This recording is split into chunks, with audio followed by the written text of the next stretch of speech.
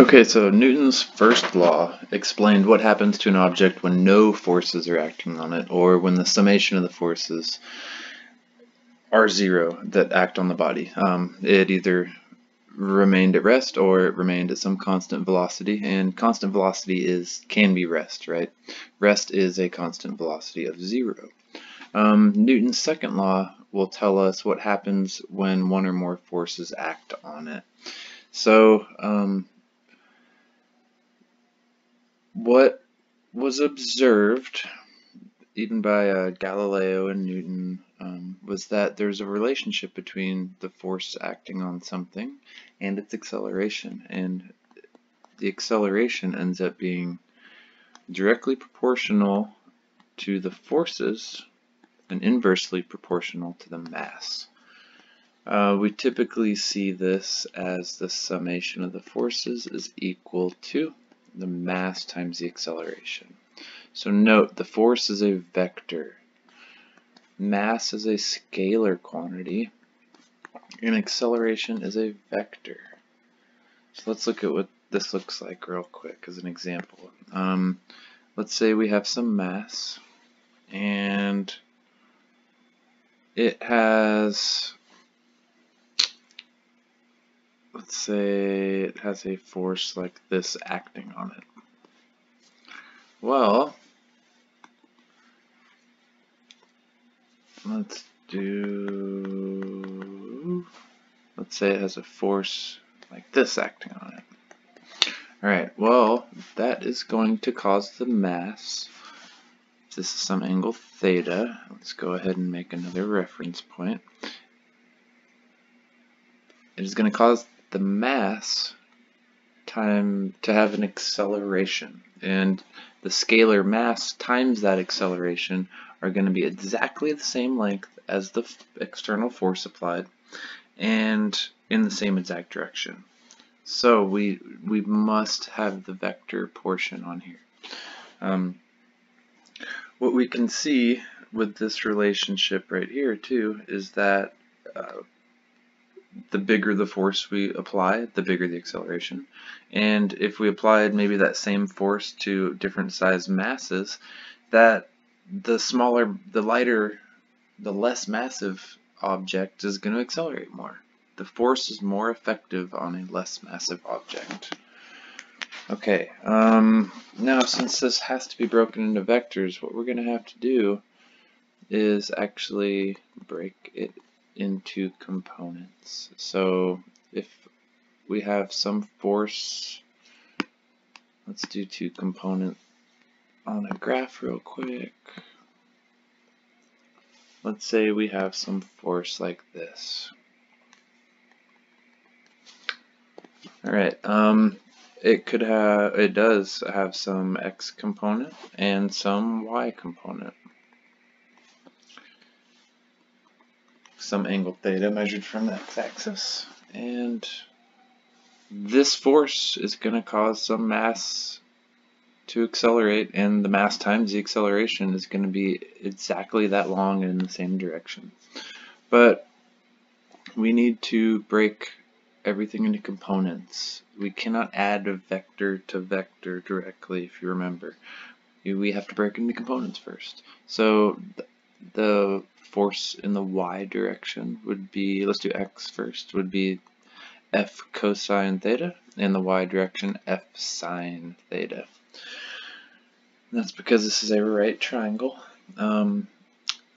If there is a z direction, we would have to deal with it also. But what we got to do is this is going to cause the mass to have a acceleration vector in that same exact direction multiplied by the mass.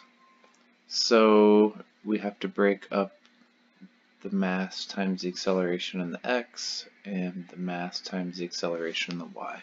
And actually we're just gonna break up the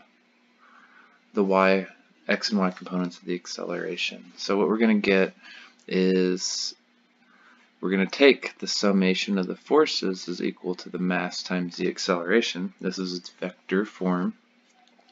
And we will say the forces, the summation of the forces in the x direction, note there's no vector sign on this, they'll be equal to the mass times the acceleration in the x direction, also no vector sign. We'll say the sum of the forces, that's bad, the sum of the forces in the y direction is going to equal the mass times the acceleration in the y direction. And the summation of the forces in the z will be equal to the mass times the acceleration of the z. And we could have different coordinate system also, but we're going to be dealing pretty much with Cartesian in here. So if this object accelerated a certain amount in the x direction, that is due to the component of the force in the x direction. If something is accelerating in the y direction a certain amount, that's due to only the y component. So this is kind of like the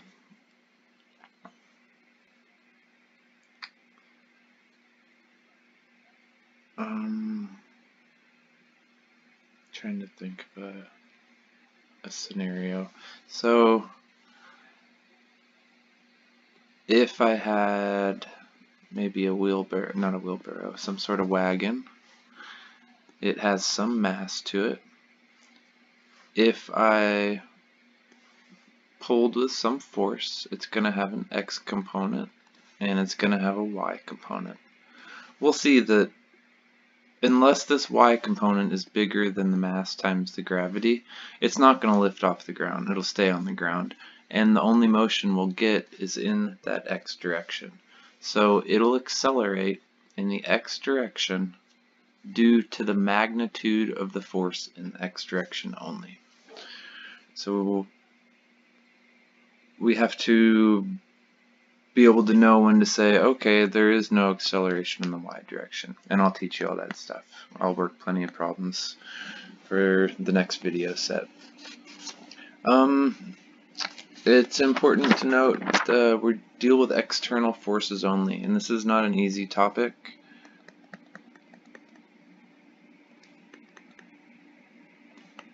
I have one really good example though, and you're going to have to think about this in your head a little bit. We don't deal with internal forces. So internal forces, cross a line through it. What's an internal force? Well, first of all, they add to 0. So we can say force internal, add to 0. So right away we don't have to deal with them. They're not going to cause an acceleration. But what's a good example? This is actually a problem on my qualifying exam for my master's.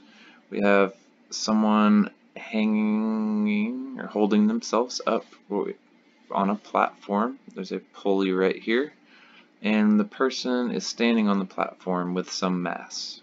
The platform is massless. All we have to worry about is the mass of the person himself, and they're applying a force. And it says what are the force?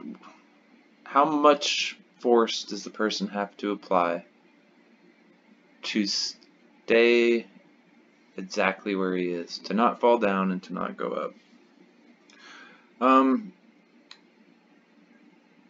When you think about this, your brain might get wrapped around that your knees start buckling, your feet are pushing down on this. At the same time you're pulling up, so you might think that some of this force actually gets distributed into your body. And well, it does, but we don't consider that. We don't need to. All we need to worry about is external forces. In this case, the only external force acting on this mass actually is if we draw a box around this thing, and I'll teach you about systems and how to make problems like this easier, and knowing that, another trick I'll teach you in the future, that the tension in a set of pulleys is the same anywhere. It doesn't matter. If it's one string, the tension is going to be the same. So the tension here is equal to the tension here is equal to the tension here. These could be masses hanging down. This could be hanging from the ceiling. Pulley problems are fun. If you take dynamics with me, we'll do lots of pulley problems. But basically, if we draw a box around this whole thing, this tension right here that is holding up this whole entire mass, which is him, the person pulling, they have to be equal for it to not accelerate in any direction. And that's going to bring me to my first special case. It's called static equilibrium. If you're in engineering, we'll devote an entire class to statics. It is when the summation of the forces is equal to 0. It's also when the summation of the moments or the torques is equal to 0, but we're not here yet. Basically, if you had a mass, like maybe a street sign or something, and it's held up by some cables, we can know this angle and maybe this angle right here. These are literally tensions holding the object up.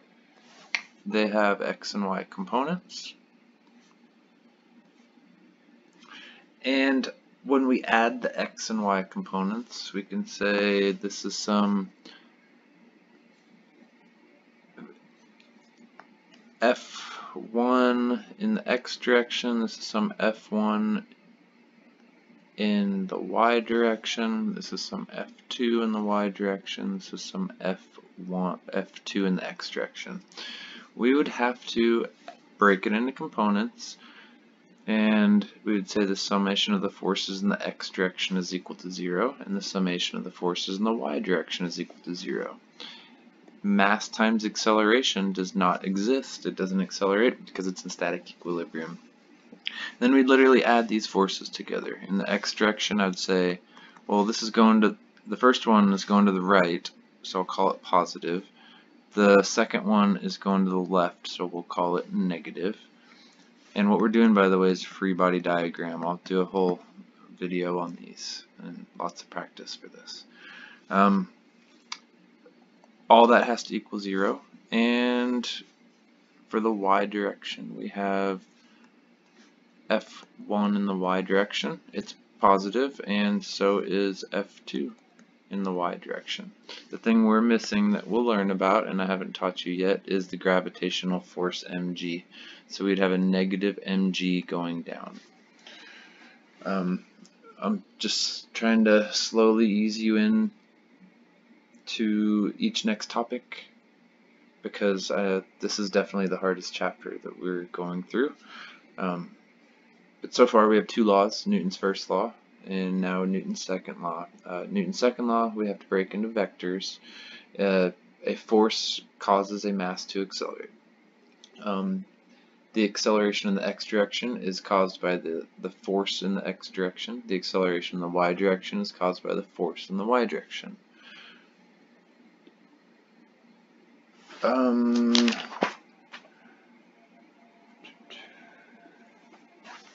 Looking real quick, give me just a second. I'm going to introduce some, the chapter calls it some particular forces. This is 5-2. This just might help you with your homework, get started. One, we have a gravitational force, so we're going to say it's equal to mg. If we have some mass, if I wanted to draw a free body diagram on it, which we will do for every problem, we're going to have some mass times the acceleration due to gravity pointed down.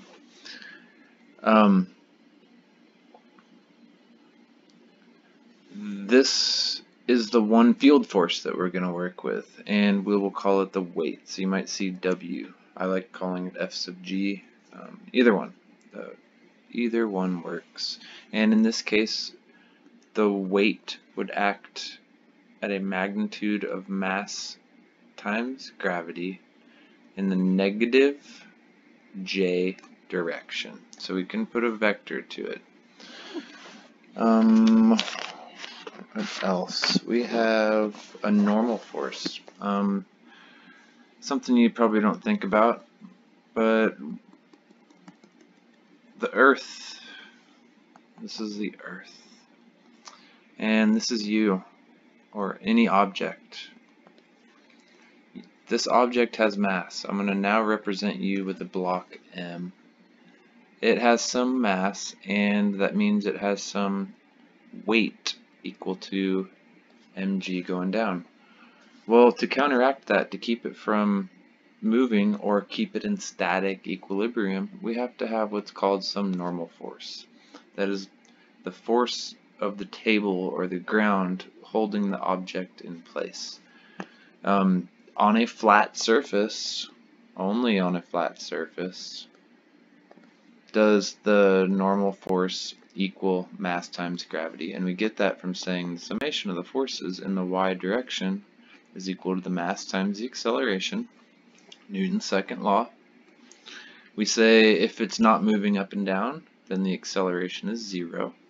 And then I list my forces. The normal force is pointed up, mass times gravity is pointed down, and that all equals 0. So I get a normal force equal to mass times gravity. Now that's not always the case. We will have inclined planes. So we could have some mass or block maybe, and we need to be able to break up its components into its weight down the plane and its weight perpendicular to the plane, or I guess that direction. And I'll show you how to do that. But just know for now that only for flat surfaces, or maybe some other special case where the friction equaled the, just know for flat surfaces only that the normal force will equal mg. If we are on an inclined plane, that's not going to be the case. We would break this vector up. We would say mg points like this, down. Then we have a right triangle right here where this component is mg cosine theta, because this becomes our angle theta. This becomes our angle theta, and this is mg sine theta. So this is very commonly gotten backwards by students. So just always, you can always go back to SOHCAHTOA though. This is your right angle. If this is the angle of the plane, then this is your angle for this triangle on our force diagram. And what we see is that if there's a normal force holding this up, we can sum the forces in what's called the perpendicular and parallel directions, or some will say this is x prime and some y prime. I like parallel and perpendicular. You can do whatever you want. If I sum the forces in the perpendicular direction, it equals mass times the acceleration of the perpendicular. It doesn't come off the surface or go down off the surface anywhere, so there's no acceleration. In that direction, it's in static equilibrium. So we can say that we just have a normal force pointed up, and that one right there, mg cosine theta pointed down. And that equals 0, and we find out the normal force is equal to mg cosine theta. So there's your case right there, that the normal force does not always just equal its weight. In this case, it did equal its weight because it was on a flat surface. On this, we had an angle theta. We would also use this component of the weight right here, the mg sine theta. If there was no friction, no other forces acting in this direction, we would say the summation of the forces in the parallel to the plane direction is equal to the mass times the acceleration in the parallel direction. And we only have that one force it's going to the left, so I'm going to call it a minus mg sine theta. We can call this positive if we want and keep it clean. And that's going to equal the mass times the acceleration down the plane. So we could solve for the acceleration right there. It would be constant as long as the angle doesn't change. And look, it's not a function of mass, unless we have friction, and then I'll teach you about friction. We haven't talked about that yet.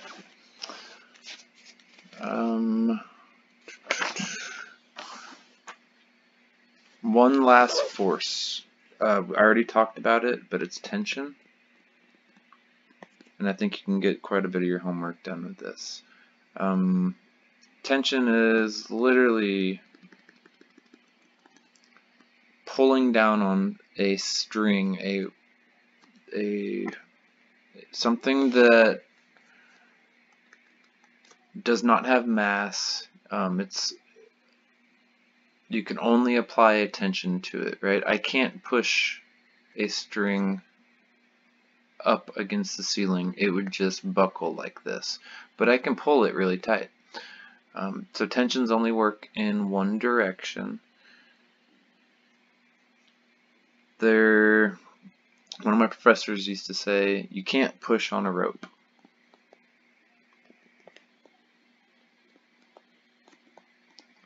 And in most of these problems, all these problems, we're going to have a rope that is massless, a rope that doesn't have any friction or any friction in the pulleys as it passes through the pulleys. And let's do a real quick example of tension.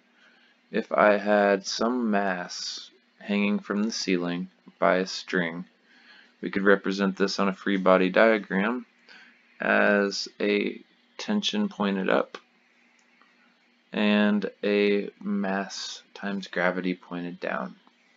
If this is not moving, this is a Newton's second law static equilibrium case again, where the acceleration is equal to 0. So I just get the tension pointed up minus mass times gravity pointed down is equal to 0. And we find out that the tension has to be equal to the mass times the gravity. And so that's really similar to the normal force, right? Alright, I'll do a bunch of example problems in the next, as well as going over Newton's third law.